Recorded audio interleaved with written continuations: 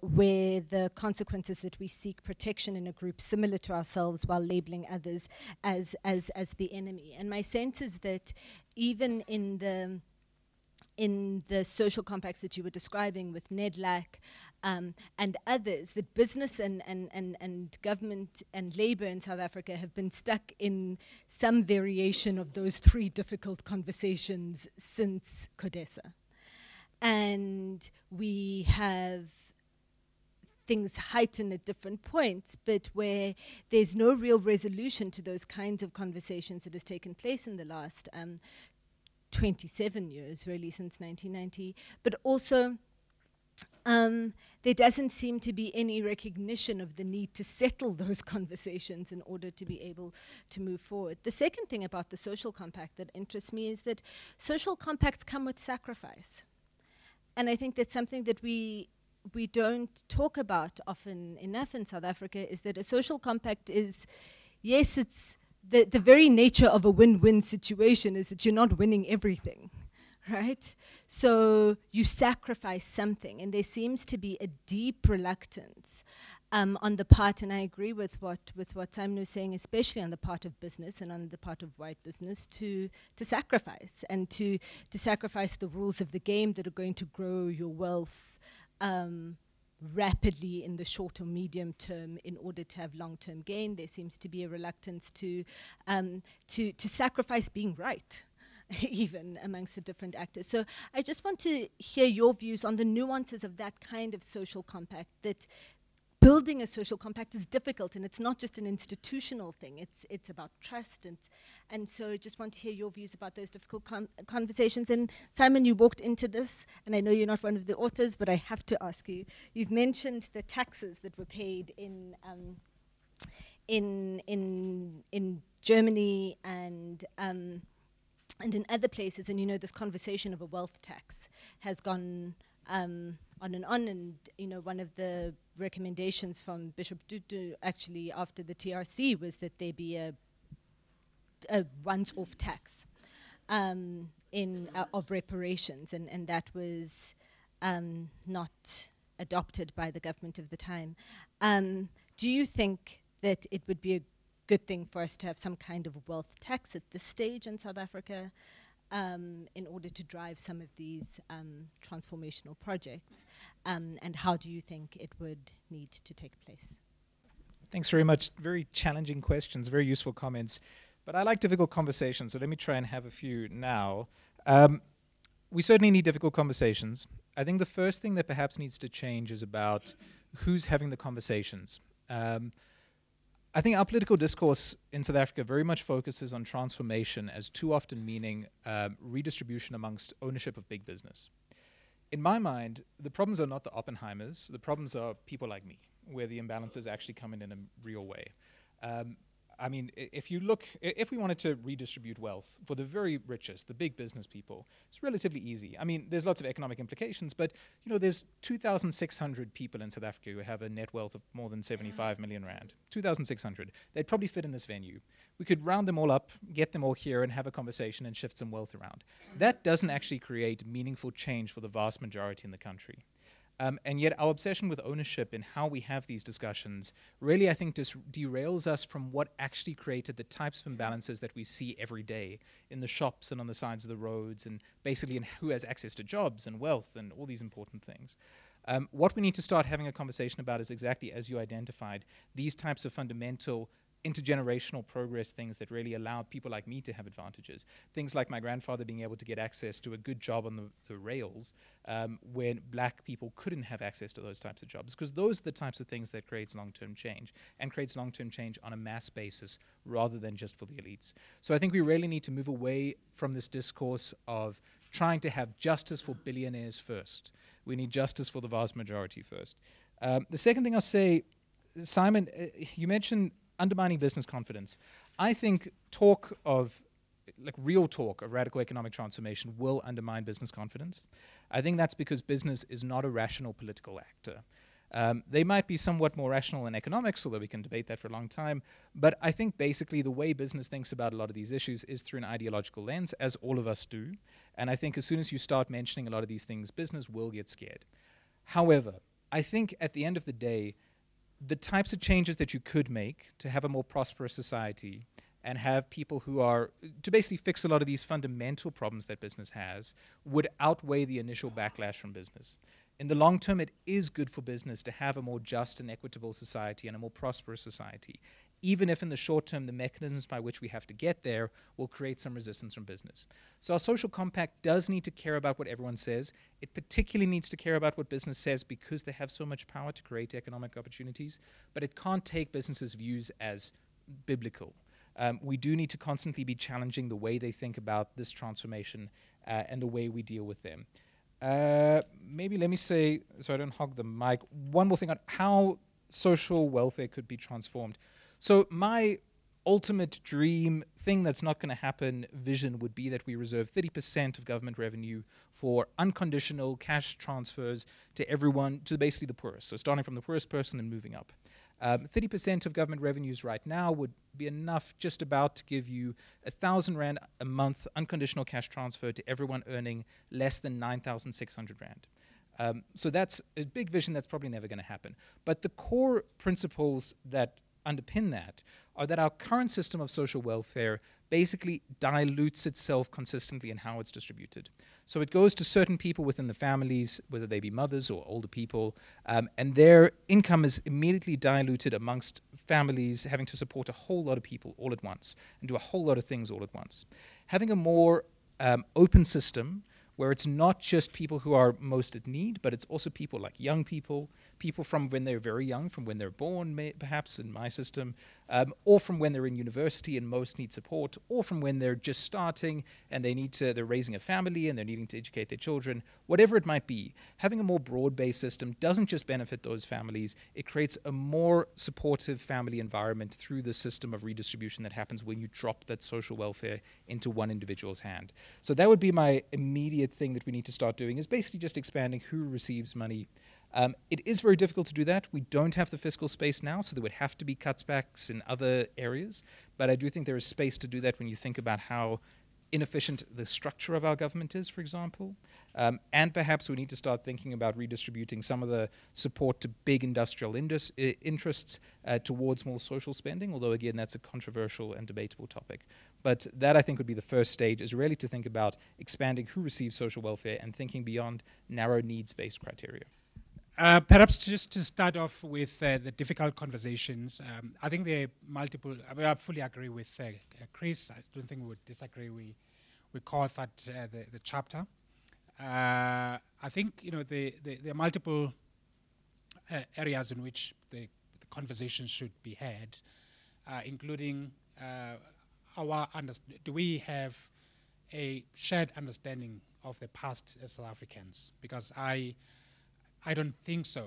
I don't think we understand the gravity of the past on the present, and how the present still reflects the past. From the spatial organization of where we live to patterns of economic participation, to asset ownership, and access to those assets to multiply benefits for generationally. I think what the apartheid system did cleverly was to create a device that reproduces itself generationally, sort of a monstrosity that would exist beyond the political institutions, even if the political institutions have been dismantled.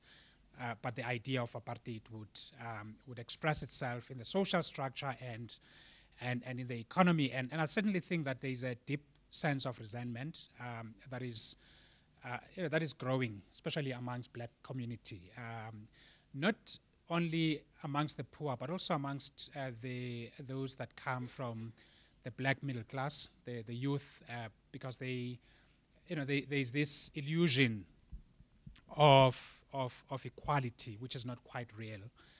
Which is not substantively, this society is not substantively equal, and they are beginning they have the language to question these inequities in society, and you find this wave or this tendency in fees must fall, roads must fall, and in ideological debates about what needs to happen in society. I mean, if you go to the EFF, these are not, ragtag people who have been rounded up from the margins of society, or they're entirely disillusioned from the point of view of social exclusion, but people who are highly educated, who think a lot about the structures of society and what needs to happen to change it. And of course, I mean, there are some who are, without a doubt, instrumentalizing these social inequities for narrow political reasons. I think that we still have a conversation we need to have about the past, about the present, where we are, and what is the source of our angst.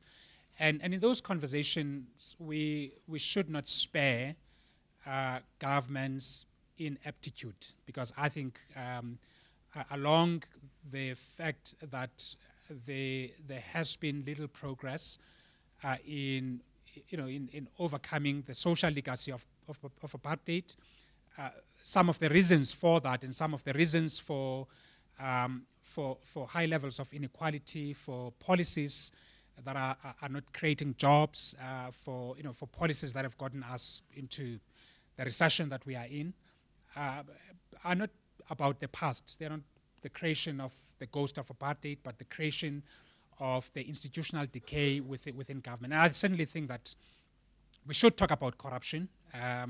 We should talk about institutional decay, because there is massive corruption that's happening that would deprive the future generation of the resources that would enable them to build livelihood, or to have their socio-economic lives transformed for the better. The second issue that I wanted to talk about very, very briefly is that I think whatever we say about resolving the challenges of the past and creating foundations for a better future, we do need institutional credibility. We need institutional and governance framework that would move us forward. Because in the absence of that, whatever great proposals or recommendations we have about innovation-led and inclusive development will simply not take root, because you need institutional capabilities that will drive social and economic change. And finally, I think we have institutions and agencies in society that sit on massive resources. One of them is PIC. Sit on, I think, about 2 trillion rands worth of assets.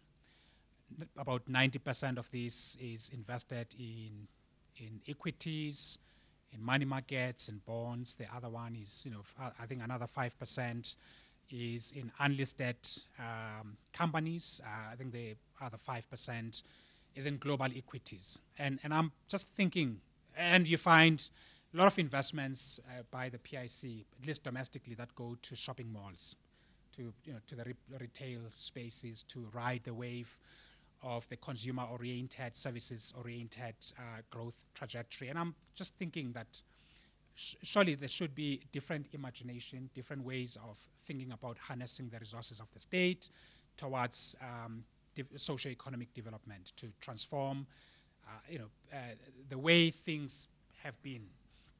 And also, I mean, if you look at IDC, I think they commit every year about 12 billion rands of investments. The exposure, I think the total exposure is about 50 billion rands upwards in blue chip companies, SAPI, BHP, Billiton, and Sasol and others. And I think we have not taken time to think deeply about how we use these entities to achieve the developmental goals that we're talking about. And perhaps we've not clarified, there's no coherent narrative about development and how we achieve these. Because if you go to, whether you go to Lutuli House or union buildings and you talk to people there and ask them about, what do you mean about inclusive development, you'll get thousands of answers. So I think there is a lack of a narrative. But I think what we're talking about is about the endowments that people have, and wealth taxes. I've had some conversations around this. They're very leaky because you have to find mechanisms to do that. But there are ways in which people have wealth which we can tax, very straightforward ways, and ways which are not being dealt with because I think of the kind of elite pact that we have at the moment. And just to bring it really kind of down to earth, I think, if we think about how wealth values have changed, one of the very important ones is property. And we have had redistribution of wealth around changing property values. One of them is called the Gautrain. Everybody within 1 kilometer of a Gautrain station, their property values have gone up. A lot. A huge amount. And so, I mean, there's no kind of taxation or looking at taxation around wealth. In terms of property. So you could have rates. You could change rates. The city of Johannesburg could do this. They could change the rates and they could make a commitment to invest that in changing transport systems, etc., which would change the property values of people whose properties have not gone up very much because we haven't had very big improvements in metro rail for obvious reasons. So, I mean, you have to look, I think, at what are the kind of material conditions, and the ability to invest and upgrade and improve property and what that property is worth is a very, very big one. The other, of course, is inheritance. And I think people will, if you had higher inheritance taxes, of course people would avoid, duck, etc. But inheritance tax is essentially dealing with something which seems on its face to be so inherently unfair, in that that inheritance continues to skew the distribution going forwards, particularly as we have more and more charges that are required for building up other endowments, such as education. So the fees must fall is a picture of this. But I mean, that starts much lower. Starts preschool, primary school, secondary school, and the ability to be able to invest in education.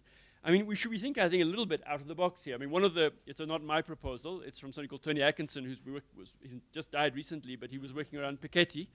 And he said, well, what you really need to do, and he was thinking about this in the context of the UK, which is what he worked on. And he's saying, look, people in the UK now, young people can't acquire property, and they can't afford to pay off their student loans for much, much, much longer. So they have huge, really, really big challenge about how and where people can afford to live.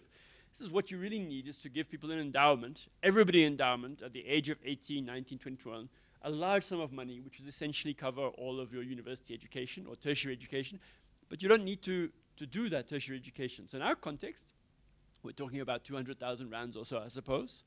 3 years of university education, fees plus a stipend to live, and you say everybody at the age of 18 gets 200,000 rands.